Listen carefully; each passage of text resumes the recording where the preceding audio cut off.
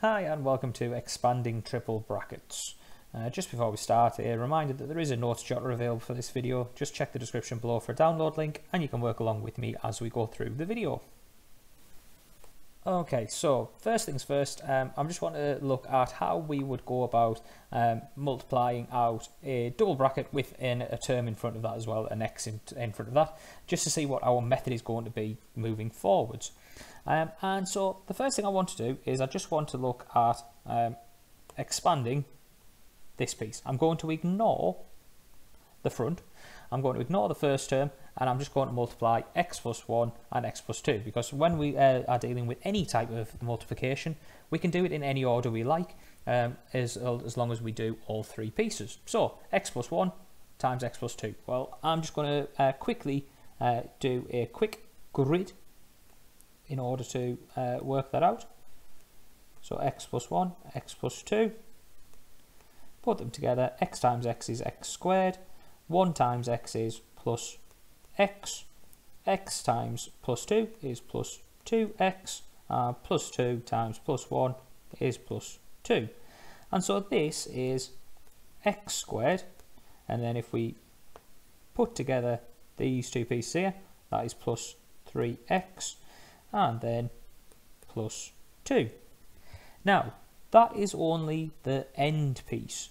This all has to be multiplied by x. And so, if I'm going to do that, what I actually want to do here is add a further grid. This is now all going to be multiplied by x.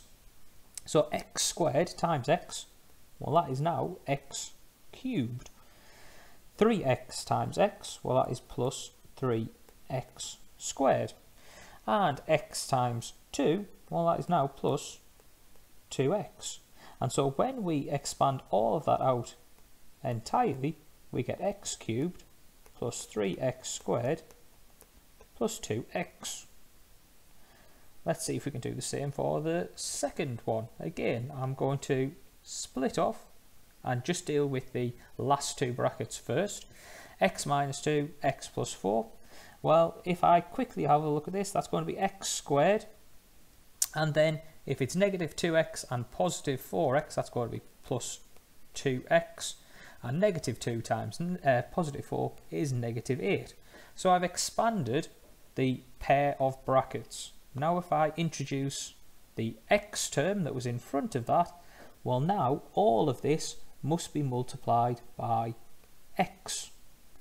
And so I've got x times x squared, that's going to be x cubed, x times plus 2x, so that's plus 2x squared, and x times negative 8 is negative 8x.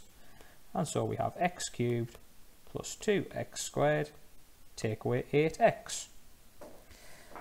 And then lastly, do exactly the same again. Let's just look at the end brackets. Again, you might want to do a little grid in order to help you to actually expand that bracket. That's x take away 3, x take away 2.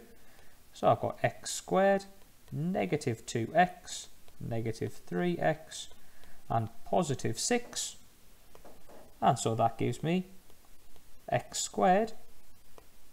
If I then deal with this piece in the middle, simplifying, that's going to be negative 5x, and then plus 6. And again, all I want to do now is I want to multiply everything here by x, just to make sure that I'm multiplying every term by x. So x cubed, take away 5x squared, plus 6x. So our answer to that question will be x cubed, take away 5x squared, plus 6x. Now at this stage, we're now looking at multiplying three brackets together. So we've got the same as what we've had previously, but now there are brackets involved. So what we're going to do is exactly the same thing. I'm going to break down this situation into two pieces. Now it is entirely up to you which pair of brackets you choose. I'm going to go with the end two in each case, just so I can keep a common method each time. And so the first thing I need to do is just to multiply out the two brackets that I have gotten. So x plus 2 and x plus 5. Well, straight away that tells me I've got x squared and plus 2 plus 5, so that's plus 7x, and plus 2 times plus 5 is plus 10. That's the slightly quicker way of expanding out a double bracket. But now what's actually happening is that that entire expression is going to be multiplied by two terms, because it's now going to be multiplied by x and by plus 3. And so we should end up with 6 terms in our answer. So x squared times x is going to be x cubed. X times plus 7x is plus 7x squared.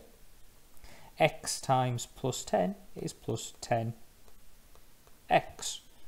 Underneath, I've now got x squared times plus 3, so that's plus 3x squared. Plus 3 times plus 7x, well, that's going to be plus 21x. And plus 3 times plus 10 is plus 30. Now, we need to do some simplifying. So, x cubed is all on its own, so we've definitely got x cubed. Then, we have a diagonal here, plus 3x squared plus 7x squared, so that is plus 10x squared. The next diagonal, plus 21x plus 10x, is plus 31x. And finally, the plus 30, well, that is all on its own, and so there is our final answer, x cubed plus 10x squared plus 31x plus 30. Okay, so next let's have a look at x plus 3, x minus 4. Again, I'm splitting off, so I'm only looking at the second two brackets to start with. Now again, let's just do this one as a quick one. X times x is x squared. I've got plus 3 and take away 4, so that means I've got negative x. Plus 3 times negative 4, well, that's going to be negative 12. So that's x squared, take away x, take away 12. But again, this is all now multiplied by two further terms. And so this is going to be multiplied by x and multiplied by negative 1. X times x squared is x cubed. X times negative x is negative x squared. X times negative 12 is negative 12x. Then x squared times negative 1, well, that's negative x squared. Negative 1 times negative x, well, that's actually positive x. And negative 1 times negative 12, that's positive 12. And so, simplifying, we do this in diagonals. And so, the first diagonal, x cubed. This one, we've got negative x squared, take away x squared, so that's negative 2x squared. We then have plus x, take away 12x, that's negative 11x. And finally, we have plus 12 at the end. And finally, same again, I'm breaking off, so I'm only dealing with the end two to begin with. So that is x minus 2 and x minus 5. So if I were to multiply those together, I would get x squared, negative 2 and negative 5. So that means I've got negative 7x. And then negative 2 times negative 5, well, that's going to be positive 10. But once again, these all need to be multiplied by two extra terms. And so we break it up. We've got x and we've got take away 2. So x times x squared, that's going to be x cubed. X times negative 7x is negative 7x squared.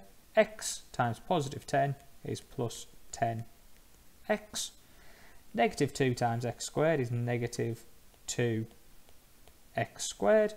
Negative 2 times negative 7x is plus 14x. And negative 2 times positive 10 is negative 20.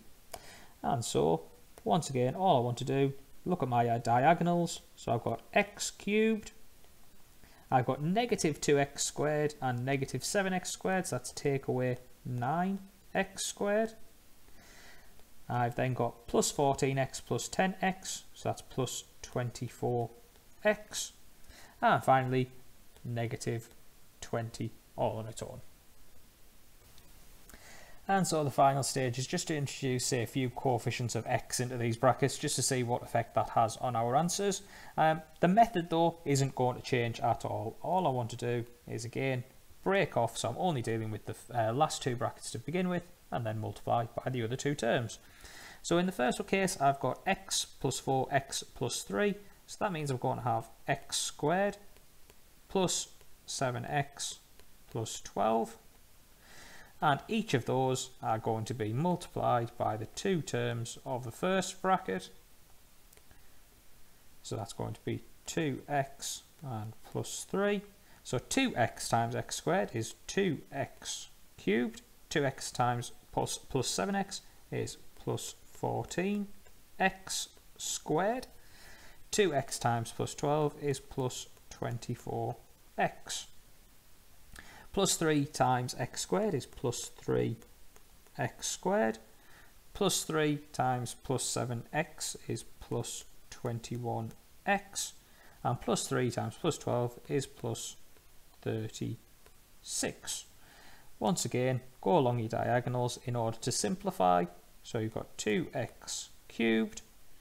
We have 3x squared plus 14x squared, so that's plus 17x squared. Plus 21x and plus 24x, that's plus 45x. And finally, plus 36. Let's do the same again. Split off. We've got 3x plus 1, 2x take away 4. In this case, you might want to do a slightly more complex version of expanding the first bracket than just trying to add them up. We've got 3x times 2x, so that's 6x squared. I've got 3x times negative 4, so that's negative 12x. I've got plus 1 times 2x, so that's plus 2x. And plus 1 times negative 4 is negative 4. Now, let's simplify that. That's going to be 6x squared. Negative 12x plus 2x, that's negative 10x and negative 4. But all of this, as it has in the previous questions, is now going to be multiplied by two further terms. This time it's going to be multiplied by x and multiplied by plus 2. So 6x squared times x is 6x cubed. X times negative 10x is negative 10x squared. X times negative 4 is negative 4x. 6x squared times positive 2 is plus 12x squared. Plus 2 times negative 10x is negative 20x. And plus 2 times negative 4 is negative 8. Let's go down the diagonals. So I've got 6x cubed. I've got plus 12x x squared to take away 10x squared, so that's plus 2x squared. Negative 20x take away 4x, negative 24x, and take away 8. And finally, same thing again. Let's split off the last two brackets, 2x minus 2, 3x minus 1. So that's going to be 6x squared.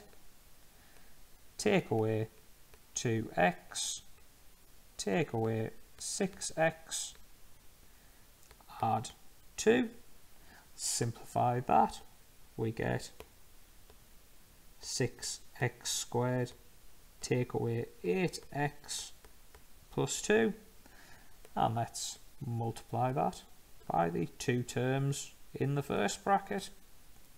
So that's 2x and take away 1. So 6x squared times 2x, well, that's going to be 12x cubed. 2x times negative 8x, that's negative 16x squared. 2x times positive 2 plus 4x. 6x squared times negative 1, negative 6x squared. Negative 1 times negative 8x is positive 8x. And negative 1 times positive 2 is negative 2. Go along the diagonals to simplify. That's 12x cubed. I've got negative 6x squared, take away 16x squared, so that's negative 22x squared, plus 8x plus 4x, so that's plus 12x, and finally take away 2. And so finally we come to the exam question. It was from the Edexcel paper in June 2017 and it was higher paper 1. And it asks us to show that x plus 1, x plus 2, x plus 3 can be written in the form ax cubed plus bx squared plus cx plus d, where a, b, c and d are positive integers. Now all of this at the end isn't actually that useful until we get to the very end of the question. Basically all it's saying is expand those 3 brackets. And so all I'm going to do is what I've done previously, x plus 2 times x plus 3, well that's going to be x squared plus 5x plus 6. That is my first piece of working out, the expansion of x plus 2, x plus 3, and then I just want to multiply that by the other bracket. So I need to multiply it by x plus 1. And so x squared plus times x is x cubed. X times 5x is plus 5x squared. X times plus 6 is plus 6x. X squared times plus 1 is plus x squared. 1 times 5x is 5x. And 1 times 6 is 6. And then all I want to do, simplify my result. So that's going to be x cubed, x squared plus 5x squared, plus 6x squared, plus 5x plus 6x is plus 11x, and plus 6. Does it do what it suggests? Well, it should be in the form of something x squared plus something x plus something x plus something. And all of those should be positive numbers. Well, in this case, A would be 1, B would be 6, C would be 11, and D would be 6. So we have done exactly what was asked.